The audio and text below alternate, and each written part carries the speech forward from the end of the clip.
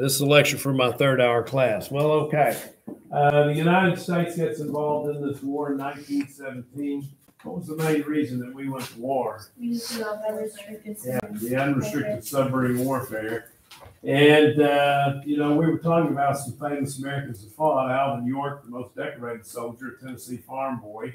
Joseph Oklahoma at Choctaw from McCurtain County did as much or maybe more than Alvin York did so far as combat was concerned. And then this man, Sergeant Henry Johnson, he was, the Army was strictly segregated in those days. But these African Americans, like the Native Americans and others, other groups in this, some German Americans, many German Americans fought, but a lot of German Americans left the United States and went back to Germany to fight for the fatherland. These were people who were born here. These aren't recent German immigrants. They're people whose families have been here a couple of generations. And by the way, they're going to do the same thing in World War II. A group of American Germans who've lived here, their people have been here since the 1830s and 40s. When the war comes, they go back to serve Hitler, the fatherland, Americans. That's hard. That's hard to believe. Of course, I can understand why young Americans would go and or young anybody's would go join ISIS, but young Americans go to and live in the desert, I guess, and fight with ISIS. But anyway, these African Americans, as much as they were discriminated against, they fought for this country. And of course, I was just doing Martin Luther King's "I Had a Dream" speech last hour. We're doing the Kennedy administration, and I made a point that Dr. Martin Luther King never gave up on America. He said America has problems, but it can be better. And I think that was the idea that these people had. They were mightily discriminated against in this country. They were mightily discriminated, but they loved the country enough to go put their life on the line for it. And there were several African-American units that fought. Henry Johnson here happened to be in the 369th Harlem Regiment. They called themselves the Harlem Hellfighters.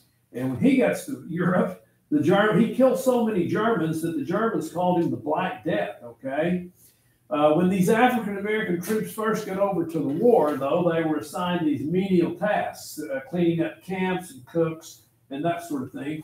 And the French, who had been slugging it out with the Germans for 3 years by the time the Americans show up, they saw these African-American soldiers not being used in combat, and a French general asked, and who's the American commander, who's the overall commander of all the U.S. troops in Europe?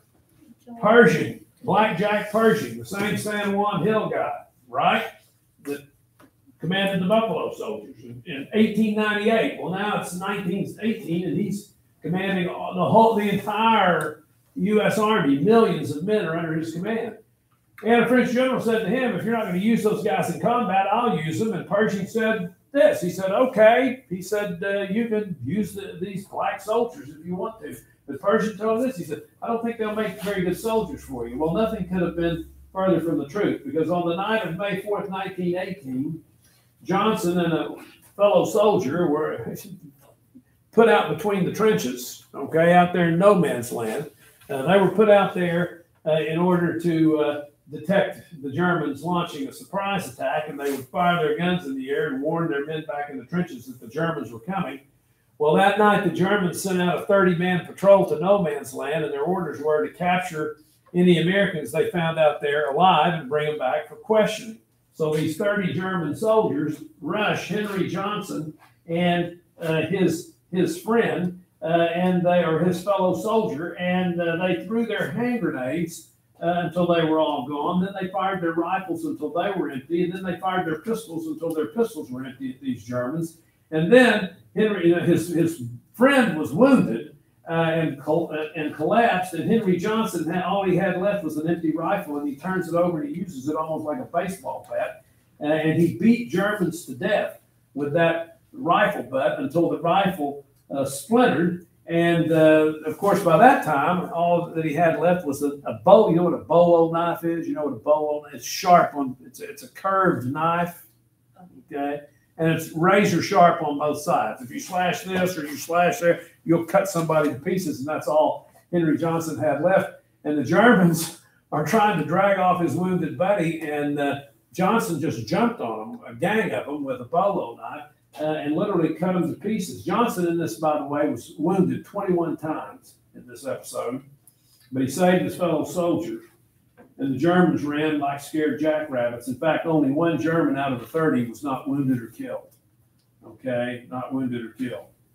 He was not awarded the Medal of Honor. He should have been. He's not awarded the Medal of Honor. Let's see here. The Medal of Honor, much later, 2015, just 8 years ago. Finally got it posthumously, awarding him the Medal of Honor. But he was given the greatest, the Croix de Guerre, okay? That's it, the Croix de Guerre, the French. And here they are. You see, they're the Harlem Hellfighters, but you see they're not wearing American helmets. Those are French helmets, okay? There's Henry Johnson. And the highest, the French equivalent to our Medal of Honor is the Croix de Guerre, which is the Cross of War.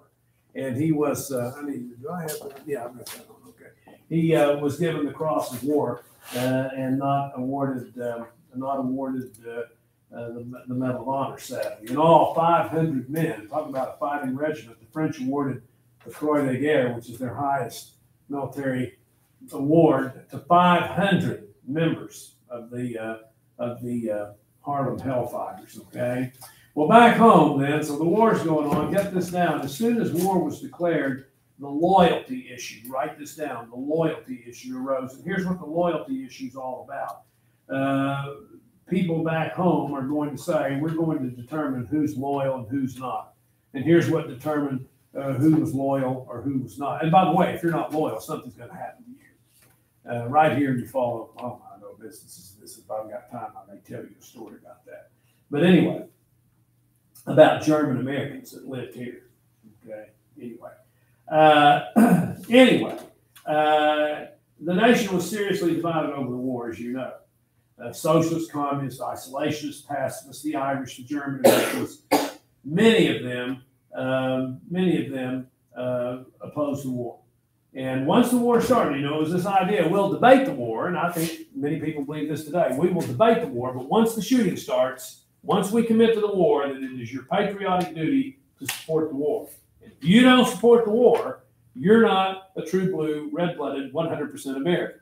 And in fact, if you're not a true blue, red-blooded, 100% American, you may be working for the enemy, especially if you're Irish. Okay, the Irish hate the British. You may be working for the Germans, especially if you're a German American. What about these German Americans I just told you about that are going over to fight against the United States? Well, guess what? You may be a spy right here in America if you are a German American.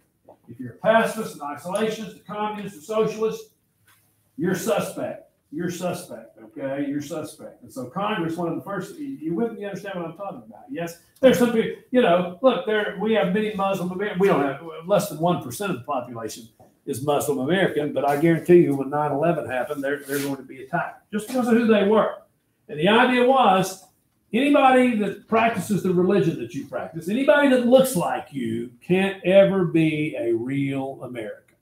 We're the real Americans. We were born here. You never can. And those people were attacked, okay? Many Muslim Americans were attacked during that time. Well, it's the same thing here. There's not a dime's worth of difference. I hope you've learned in history that the more we change, the more advanced and progressive that we think we are and sophisticated and educated, the more we change in many ways, the more we stay the same. Because let me tell you, I don't know if I've done this, that just crossed my feeble mind today. Let me tell you, because people, if you're a history teacher, you go to, I don't know, a polo match, and people say, well, gee, tell us, what's the greatest lesson of history? We missed that when we were in history class. Here's the greatest lesson of history. Human nature never changes. Human nature never, ever changes. There's not a dime's worth of difference between you and 16-year-olds that were running up and down the streets of Pompeii the day before Mount Vesuvius erupted and destroyed them all in August of 79 AD. There's not a dime's worth. Oh, you dress, but who cares about clothes? You listen to different music. You have a different form of transportation. You've got a phone in your pocket. But none of those things matter. So far as a basic human being, you haven't changed one bit. And if you don't think that's true, I can take you to Pompeii and I can take you to a sports stadium there and I can take you around the corner and I can show you things that people your age wrote on the wall. Some pretty obscene things. And by the way, they're no different than the garbage you read in the boys' bathroom here. Haven't changed in 2,000 years. Human nature never changes. We can't look back at the past generations and say, oh, how could they? They were evil and thank God. No. Human nature never changes. Well, anyway, and so in 2001, we persecuted people because of who they were, because we were scared. We had just been attacked. Well, guess what? In 1917, we were scared, and we persecuted people. And Congress immediately passed a law, by the way, which is still in effect. This has been on the news last night. Passed in 1917, called the Espionage Act. What is espionage? What is espionage? What is it? Write this down. Espionage means spying. The Espionage Act of 1917. And here it is, and it's still in effect. And by the way, it's being used to prosecute a 21-year-old American today. Have you heard about this? Well, you need to watch the news every once in a while. Let me see. I thought I had a picture. A guy had it. That's not him. That's not. That guy right there. 21 years old, member of the Air National Guard. He plays games with people all over the. I'm in unfamiliar territory. Is it video games? Is that what you play? Do any of you play video games? You don't? Well, thank God. And he's got teeth. You know, he's 20. Talk about a winner. He's 21 years old. He's living in the basement at his mother's house, playing games with people. Brilliant. Anyway, he's in the Air National Guard, and he tapped into some top secret documents out of the Pentagon. And now the big uproar is, how in the heck did he get into the Pentagon? He's a little private or corporal, and he sent those to all his buddies. How many people play in these game groups? I'm asking for my own information. I know nothing about them. I never will know anything about them. I've never played a game, and I never will. I don't have time to waste. How many people are in there? Did you say you play these games? With how many people? 50 or 100 or 7 or how many? The people I talk to play with, it goes up to like 10. Huh? It goes up to like 10 at a time. 10 people. Okay. Well, I don't know how many this guy had, but he had several, I suppose. I'm just trying to figure out how these games work. I guess you got to have more than 2 people, or you usually have more than 2 people. And he gave those top secret documents away. You know, and put Americans aging. We got spies all over the world, don't we? Yeah. Do the places where they're spying know they're spies? No. Until they find out. And now he's put all sorts of people's lives. Look at him. Look at that. Living in his mother's basement. 21 years old. When I was at 21 years old, I was in Paris, France. God help us. Anyway, he's being prosecuted. He's going to go to prison. The little yo-yo. He's going to go to prison. And guess what they're they're not just going to say, well, you gave away secrets. They got to have a legal basis to prosecute. And guess what the legal basis is? I'm trying to think of his name. Anyway, there we go. They're going to prosecute him with the 1917 Espionage Act, okay? He's spying on the United States government. So read this silently as I read it aloud. I want you to know what the Espionage Act said. It said that a person could receive a $10,000 fine. What were most factory workers making at the time if you worked a year? What do you reckon? $300. How much? $300 or $400 or $500 or $600 a year. So $10,000 was a lot of money. You could be fined $10,000 or sent to prison for 20 years for doing the following things: interfering with the draft. If someone gets their draft card notice saying report to such and such a place, persuading them not to report. That's interfering with the draft. You go to prison for 20 years. encouraging disloyalty or uttering, that's speaking, printing, writing, or publishing any disloyal, profane, scurrilous, or abusive language about the form of government of the United States. You can't criticize the United States government. What if they put everybody in jail today that criticized the United States government? Everybody would be in jail. Everybody would be, I just paid my taxes. I wasn't speaking very pleasantly the other day after I wrote the check about the United States government. Criticize the government. You could be put in prison for 20 years. Or if you criticize the Constitution. What if you said in 1917, you know what, I think women ought to vote. I think the Constitution's really fouled up because it doesn't allow women to vote. Under this, you could have gone to prison for 20 years.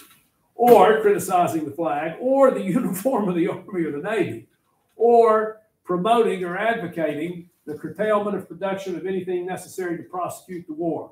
If you go on strike in front of a factory that's building tanks, you could have been put in prison for 20 years or fined $10,000 or both. You understand that? Of course, many Americans who were opposed to this war, and there were many Americans opposed to this war, they viewed this as an assault on what? What? Civil liberties. Which civil liberties? Freedom of speech. Yes, and where do you find that? And the Bill of Rights. Where in the Bill of Rights? The First Amendment. Get this down. Many people view this as, you're with me, as an assault on the Bill of Rights. An assault on the Bill of Rights. And so that's passed. Get this down. The committee. I told you, when a crisis happens, the power of the government grows. That gives the government the power to put you in prison for speaking out against the war, for expressing your opinions, for speaking, for writing your opinions. That gives the government the power to do that. That's expanding the government's power. And then, get this down, the government formed a thing called the Committee for Public Information. The Committee for Public Information. And it put a former muckraker, the Committee for Public Information. It put a former muckraker named George Creel. George Creel in charge of disseminating, and they went on the radio. Well, they don't go on the radio yet. I'm sorry about that. We don't have a radio at this point. First radio isn't until 1919 or 1920, 21, something like that. But anyway, newspapers, propaganda. Get this down. This is to, what George Creel is all about is to make sure that people unite behind the war. To unite behind the war. The government's going to send out agents.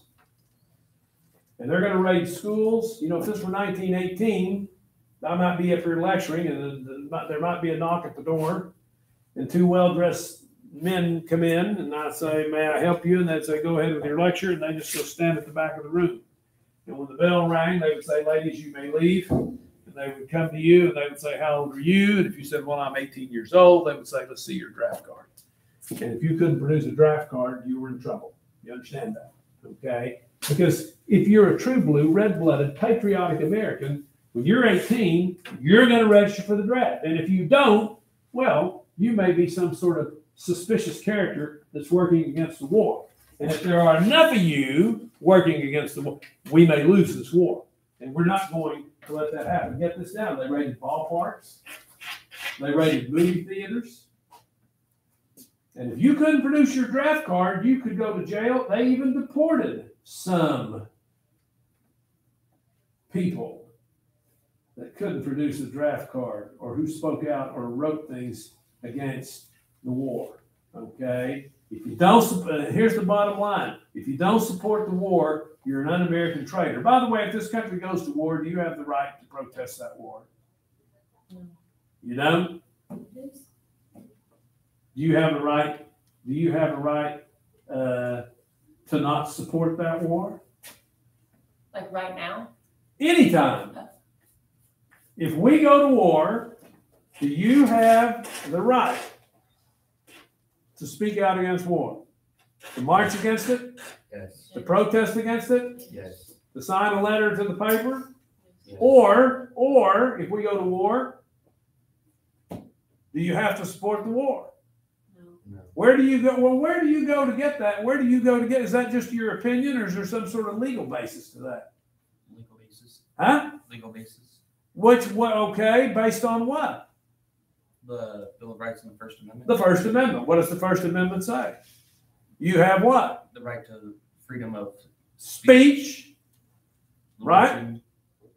The freedom to petition your government if you think the government's doing something wrong. If you think sending troops to Afghanistan was a mess that was going to end in a disaster, you think the government's doing something wrong, do you have the right to march and protest against that, according to the First Amendment? Or is this just good for peacetime? Is free speech just speech you agree with? Or is free speech just what you want to hear? Is expression just what you want to hear? Is this good all times or just sometimes? Well, I'm just asking. Does this say that? No.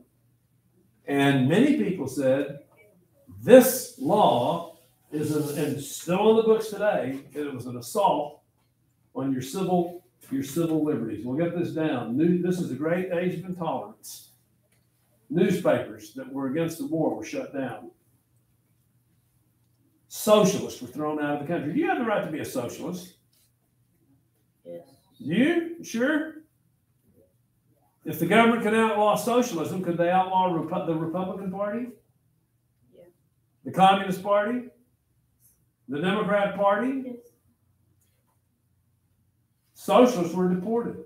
Get this down. The German language was no longer taught in public schools. Think about that. The German language. No longer taught in schools and the universities. That was the enemy language. And we better not hear you speaking it. Get this down. German music was banned. What am I talking about? German music. What's some German music?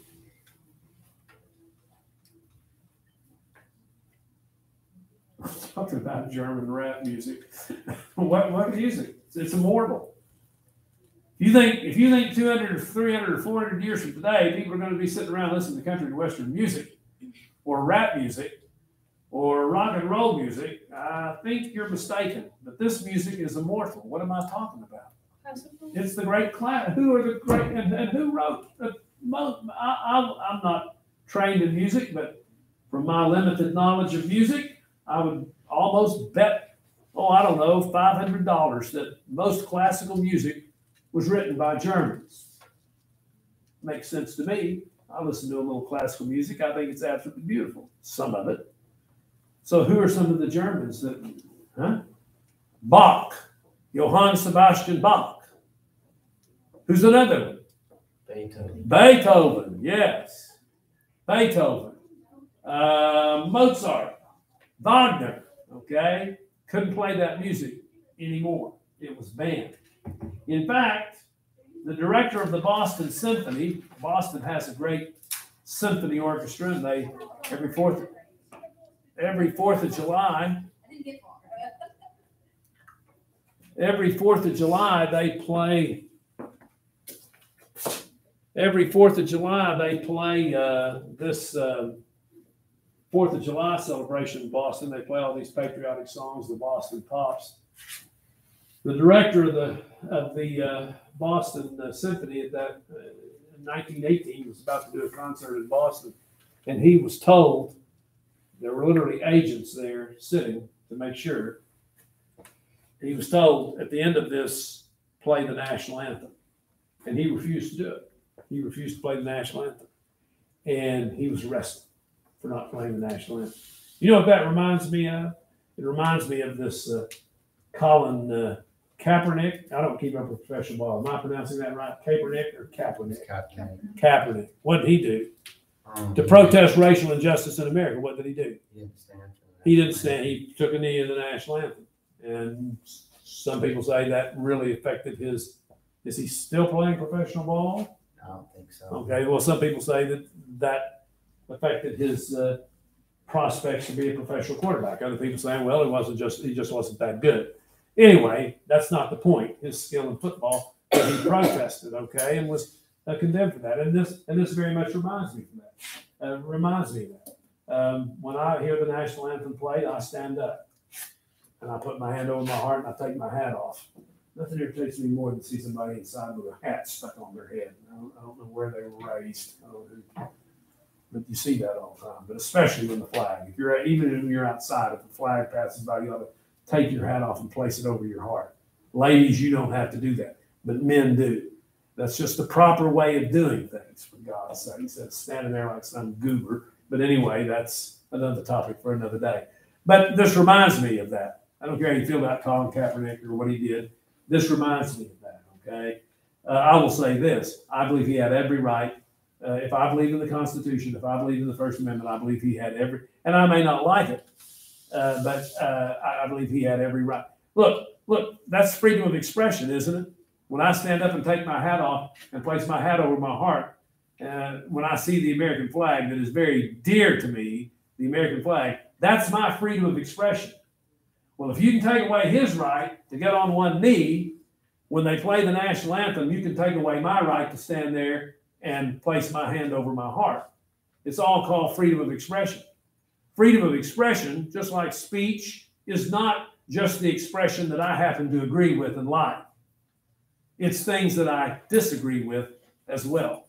Okay? That's the rule book I'm telling you about. I'm not giving you my opinion there. That's the rule book of the Constitution. So Congress passed this act. By the way, here's the limit we went to. Sauerkraut, you know what that is? It's boiled cabbage. When I was in school, every Thursday they had sauerkraut. I never ate in the lunchroom, but you could smell it when you pulled on the campus. They were boiling sauerkraut. I don't do that anymore. The sauerkraut's a German food. They still serve sauerkraut.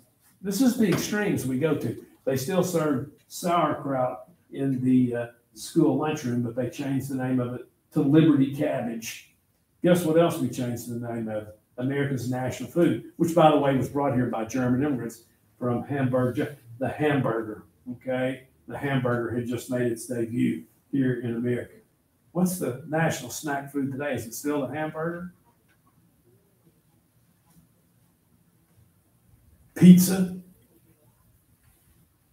Tacos? Yeah. And we had Germans brought this, some guy in Hamburg sees people getting on boats to go to America and other places, and they may be hungry. He slaps a piece of meat between two pieces of bread and sells it. So that's the short history of the hamburger. Well, now we were fighting Germany, so we couldn't have our good American kids eating hamburgers, for God's sake. So we changed the name of the hamburger. For just the war, we changed it to the Salisbury steak. Because in southern England, there's a great plain called Salisbury. It's where the Stonehenge is, Salisbury, okay? And we were fighting on England's side. So to call this meat and bread Salisbury steak was okay. Calling it a hamburger was not. Don't laugh at our distant ancestors, because I just told you that human nature never changes. After 9/11, when the terrorists bombed the World Trade Center, the United States wanted to fly jets to the Middle East and drop some bombs on some people that we thought might have been behind that. And France refused to let us use their airspace. But boy, that ticked us off, because we have this attitude that we saved France 2 times in the 20th century. If it hadn't been for us, they would be celebrating Hitler's birthday today in Paris. That's our attitude about that. And well, we didn't like that. So up in the Capitol building, the Senate and the House of Representatives, they have a cafeteria where the senators and representatives can jump in there and they can go sit down and eat. So guess what we did? We changed the name of French fries to Freedom Fries, okay, because we were ticked off at the French. Anyway, don't laugh at our ancestors. Human nature never changes. By the way, get this down. Speaking of socialists, very quickly, there was the only socialist uprising that ever took place in the United States. It took place during World War I, and get this down, it took place in Oklahoma. In fact, it took place very near McIntosh County, might have included Dewar was part of it, Conowal was part of it, Seminole was part of it. You been to any of those places? Yeah. Look, our first state flag was that. There it is today. World War I changed it to that. That's our first state flag. It was red. That is red socialism, okay? Because there was a strong, at the time Oklahoma became a state, there was a strong socialist movement. There was a strong socialist movement in Oklahoma. In fact, our state motto was Labor Omnia Vincit. Labor Omnia Vincit. You don't have to write that down, but it literally means labor conquers all things. Labor meaning what? Workers. Workers, okay? A workers movement. What is communism billed as? It's not, but what is it billed as? A workers movement. What is socialism billed as? A workers movement. What this state motto, we still have the same state motto. What it said was, workers conquer all things. Work conquers all things, okay? And the communists build, when the communists take over the Soviet Union in the middle of World War I, they say it's a workers' revolution. The workers have risen up and overthrown the government, and now they promised, it never happened, but they promised that workers would control the Soviet Union. Never happened, but that's what they promised. That's what people associate with communism. Well, at statehood, socialism today, my God, a socialist couldn't be elected street sweeper in Oklahoma. But at statehood, socialism was, I've told you this many times, socialism was strong in Oklahoma. There were 6 members of the state legislature who were socialists.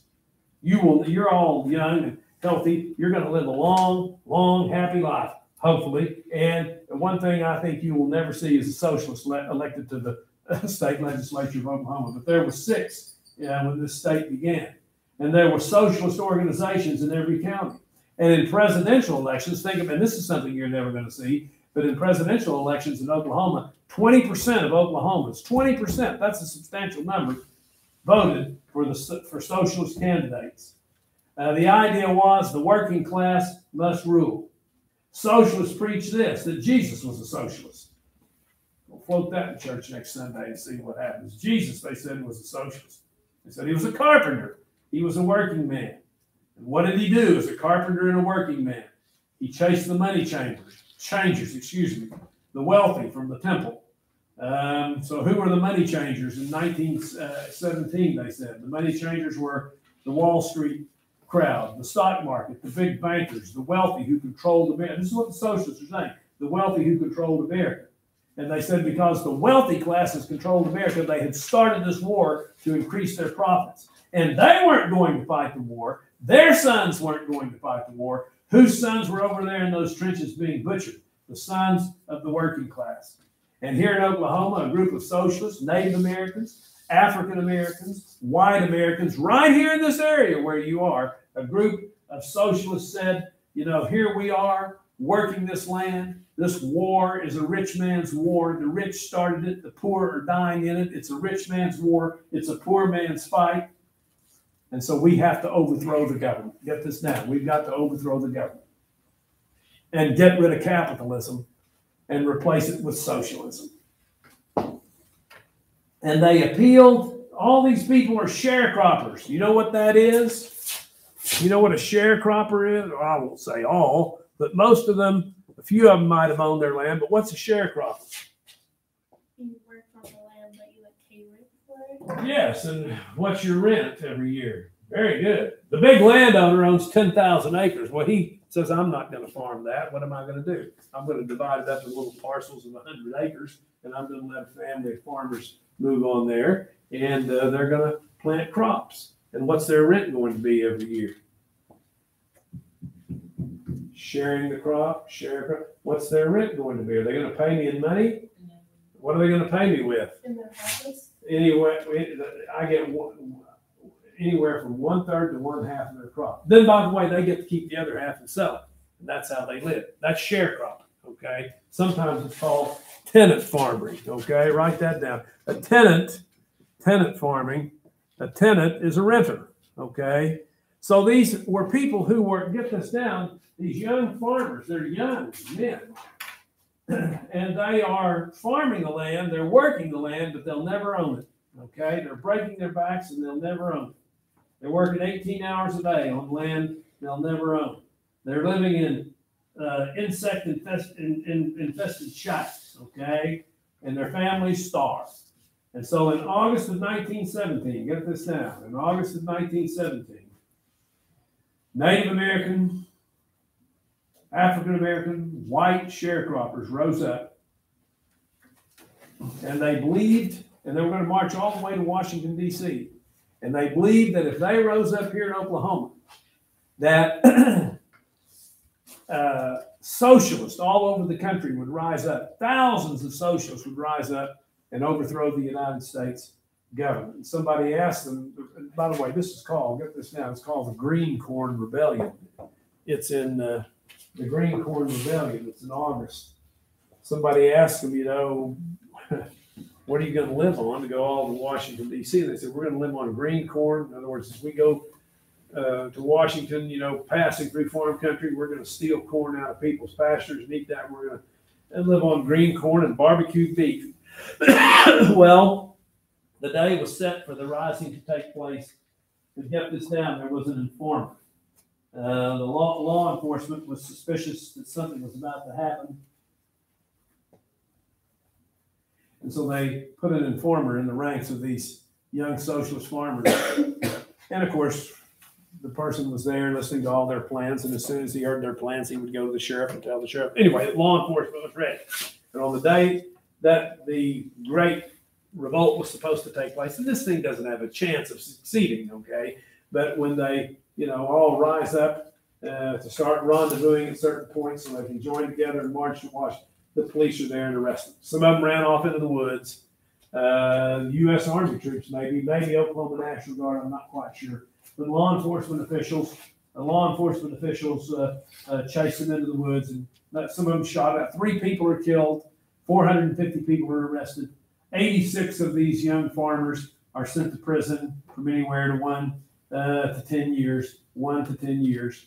And of course, I've said to you that during World War I, the Russian Revolution took place. So this scares people, this farmers' revolt, socialist revolt. It scares people, but during the World War I, about the same time this revolution is taking off, quote, revolution is taking off here in Oklahoma, the Russian Revolution is taking place.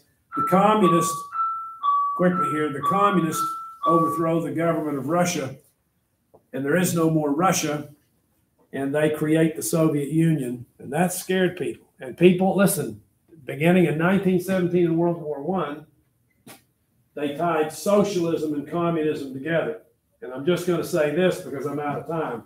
They said socialism and communism are the same thing. They're not. I'm just going to tell you that. And by the way, I'm a bona fide capitalist.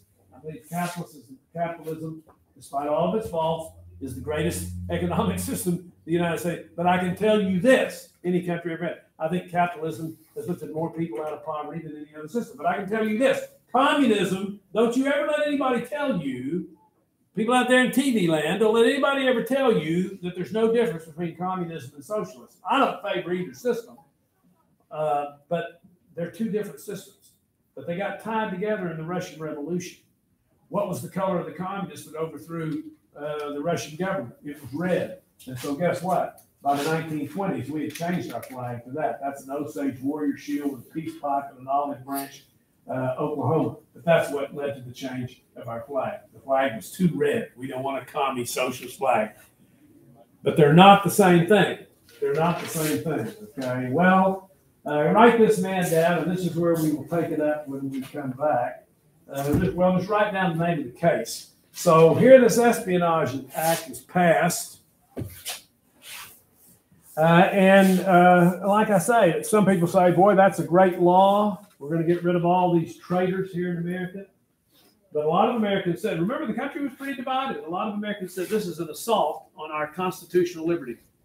And a lot of Americans challenged that. And the most famous challenge to the Espionage Act is from this man right here. And it leads to a case. If you ever go to law school, you'll deal with this. Schenck versus the United States. And remember, you always underline the names of book titles and Supreme Court cases. And when we come back, we will take up the Schenck case after your test. Test tomorrow.